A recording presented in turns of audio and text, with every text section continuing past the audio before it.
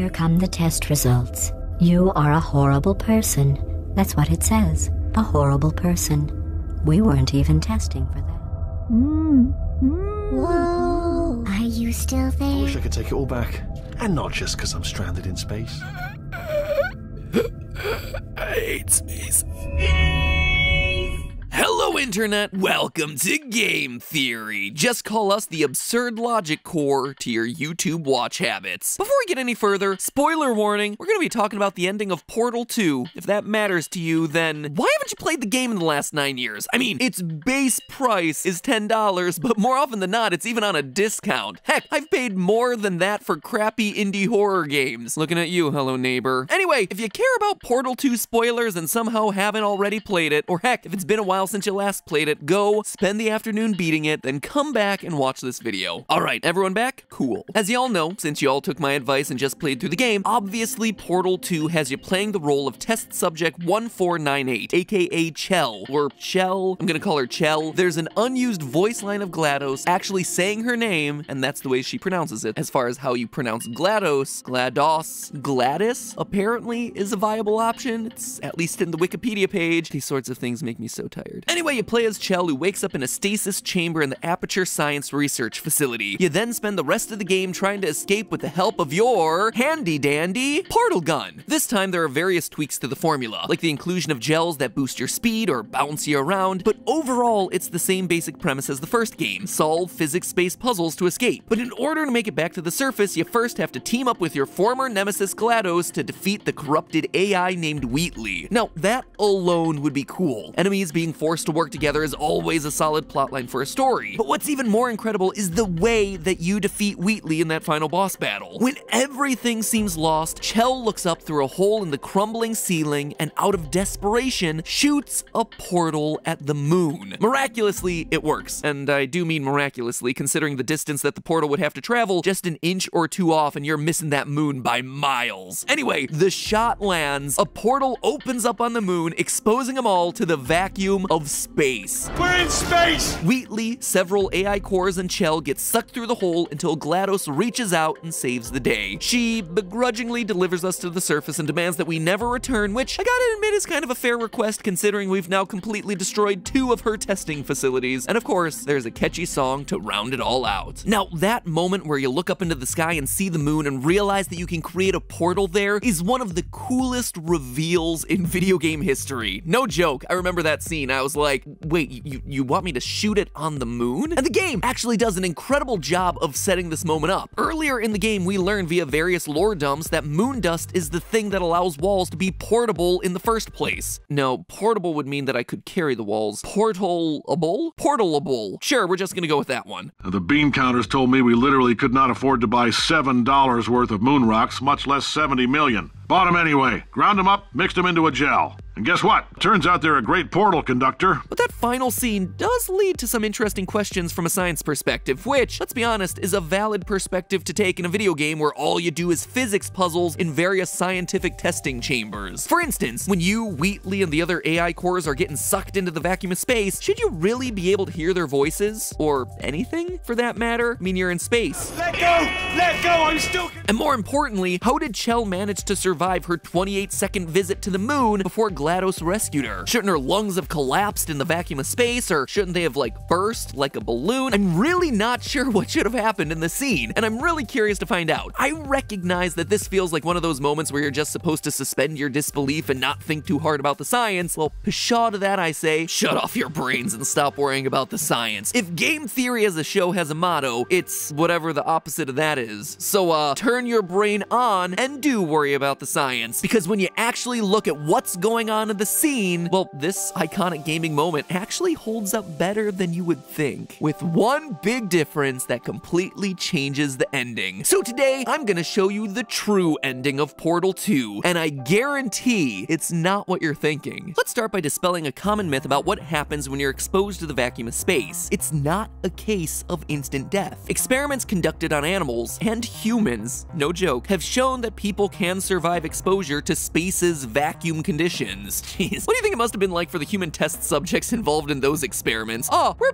pretty sure you'll survive the vacuum of space, but we just have to test. It's the type of experiment that would make Glados proud. Anyway, not only can humans survive, but we can survive for a few minutes. Former NASA astronaut Jay Bucky, who now works as a professor at Dartmouth Medical School, wrote about this subject in a book titled Space Physiology, which has everything you need to know about surviving in space, but we're too afraid to ask. Now, surviving in vacuum conditions isn't going to be pleasant. Under low pressure conditions, any air that's in your lungs will expand outward, causing your lungs to inflate like balloons, and I'm not talking about like fun birthday party balloons. These balloons are going to be causing you severe internal tissue damage. So, as counterintuitive as this might seem, if you're gonna spend a few seconds in the vacuum of space, don't take a deep breath. You want your lungs as empty as possible to prevent any gas expansion. It's weird, right? It's actually the reverse of going underwater. But that's not the only stress you're gonna be under. As you may have heard, the human body is around 60% water, and that water content matters because when exposed to vacuum conditions, lower pressure means lower boiling point. You might remember from science class that the boiling point of water is 100 degrees Celsius, right? Well, as air pressure goes down, the temperature needed to boil water also goes down. At an elevation of 8,000 feet or 2,400 meters, roughly the size of a small to medium mountain, the air pressure is low enough that water now boils at a temperature of 92 degrees Celsius, so 8 degrees less than it is at sea level. What happens in the vacuum of space where air pressure drops to zero? Well, the boiling point of water drops so low that the liquids in your body can start to vaporize. In your soft tissues, this means bloating. Fortunately, for at least the first few minutes, your skin is strong enough to keep you from completely bursting apart, but, well, let's just say when we're talking about how long you can last without bursting apart, you can assume that it's not gonna be a comfortable couple of minutes. By the way, when people ask me why I never want to go into space, this is the reason why. Space is like just terrifying as is, and the methods of dying in space are just the worst. Your lungs are blowing up like balloons. The water content in your body is making you swell to the point of bursting. Oh yeah, and that boiling also applies to your blood. Bubbles forming inside your individual veins and arteries would block the flow of blood around your body, effectively shutting off your circulation in 1 minute. After that, it takes about 15 seconds for the lack of blood flow to the brain to result in unconsciousness, which at this point, let's be honest, is a mercy. And while it would take several minutes after that for you to die, well, once you're unconscious, you're basically at the mercy of whatever other person or AI might be able to rescue you. Thanks for that one, Glados. Now, back to Portal 2. We see that Chell spends exactly 28 seconds in the vacuum of space. Honestly, she's probably safe. In one 1965 study, dogs were exposed to near vacuum conditions for 90 seconds and survived. After being returned to natural pressure conditions, it only took about 10 to 15 minutes for the dogs to be steady enough on their feet to start walking around again. Chimpanzees can even do better. Studies conducted by NASA in 1965 and 1967 found that most chimpanzee test subjects could survive up to 3.5 minutes in vacuum conditions. Follow-up tests conducted months later even showed that the chimps suffered zero lasting brain damage or loss of cognitive function. All of this is to say that Chell surviving for half a minute in the vacuum of space like we see at the end of Portal 2 isn't just possible, it's highly likely. But wait, this is game theory. When have I ever concluded that a character could survive some horrific thing that happens to him in a video game? Feel kinda dirty. And yet, from a scientific perspective, it's true. The lack of air in space isn't the thing that's gonna kill her. It's the air back on Earth that's gonna do the job. You see, while Chell's literally hanging out on the surface of the moon, the portal is open, and that means that everything in the Aperture Science Testing Chamber is getting blown out into space. That includes Wheatley, the other AI cores, various lab equipment, as well as the air in the room itself. Watch the scene again. In that 28 seconds, she isn't just drifting calmly, she is getting blown out by the constant rush of air that's coming from the portal. Watching the scene, have you ever thought about that? She's on the moon's surface. Shouldn't the gravity of the moon be pulling her down? No, and the air coming out of the portal on Earth is why. In space, there's no air. On Earth, there's lots of air, and that creates a massive pressure difference. And when there's a pressure difference, nature rushes to balance it, meaning that all the air on Earth is flooding out into space. Now, this is both good news and bad news for Chell. Good news, she can still breathe. It means a lot of air is rushing past her face. Great. It also means that, yes, she would be able to hear Wheatley talking to her, which I guess is either good news or bad news, depending on how much you wish this guy would shut up by this point. Let go, I'm still connected! But the really bad news is, well, high-speed winds can be hazardous to humans, even more hazardous than the vacuum of space. In 1946, NACA, no, that's not a typo, back in 1946, more than a decade before the first satellite was ever launched into orbit, the pre-space precursor precursor to NASA was NACA, the National Advisory Committee for Aeronautics. Anyway, in 1946, NACA conducted a test to see how high-speed winds would affect a human passenger, producing this highly amusing video where we see what happens to a human face when exposed to wind speeds of 457 miles an hour, or 209 meters per second.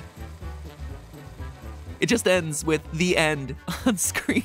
What? This is a scientific film. It isn't like some cinematic masterpiece. By the way, if you're wondering, they weren't torturing this poor guy for the heck of it. Fighter pilots need to be able to eject from their planes when traveling at high speeds, and it's useful to know just how fast their plane can be moving while still allowing them to survive being ejected. So how does that compare to the speed of the air flowing out of the portal in Portal 2? Luckily, we have everything that we need to calculate it. Based on the pressure of Earth's atmosphere and the pressure on the surface of the moon, which is almost but not quite a perfect vacuum, we can calculate that the air would be traveling at a speed of 407 meters per second, 910 miles an hour. That is literally double the 457 mile per hour winds that we saw in the NACA video. So, could Chell survive that? A wind speed of 910 miles an hour is equal to Mach 1.2. That is 1.2 times the speed of sound. For reference, modern fighter jets fly at a max speed of around Mach 2.8. And in the real world, aircraft safety specifications state that pilots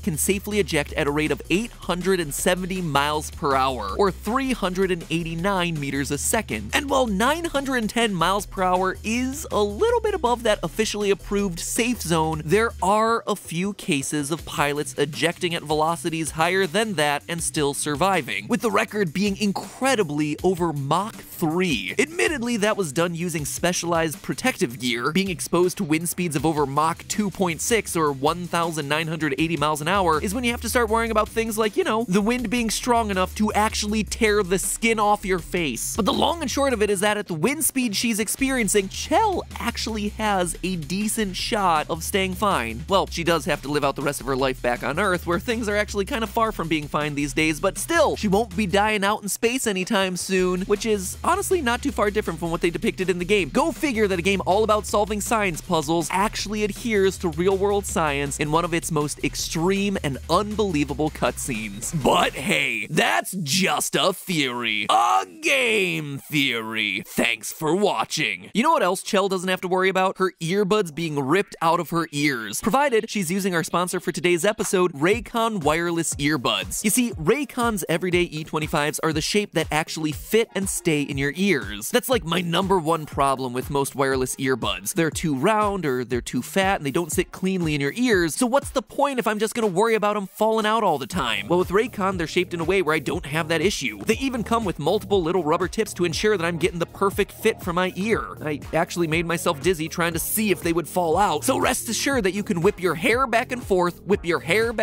as much as you like without those earbuds popping out, which is useful when, you know, you're violently getting torn into the vacuum of space. That quality fit also gives you great noise isolation so you can focus on the quality of the music and not be distracted by the sounds of 900 mile per hour winds blowing past your face. In fact, with the enhanced bass of the everyday E25s, you're getting such quality audio delivered directly into your ears that you might not even notice that you've now passed Mach 1. Best of all, Raycon headphones are a premium product at a not so premium price. Being a scientific test subject doesn't pay all that great, but lucky for Chell and for you, the Raycon everyday E25s are half the price of other premium wireless earbuds on the market. All joking aside, I love these things. I use them all the time when I, brace yourself, work out. Yeah, I know, I'm ashamed to admit it too, but those core and 20 pounds ain't gonna get rid of themselves. So long story short, if you're looking to treat yourself to some new premium wireless earbuds, look no further than Raycon. Go to buyraycon.com/MattPat for 15% off your order. Link is, wait for it,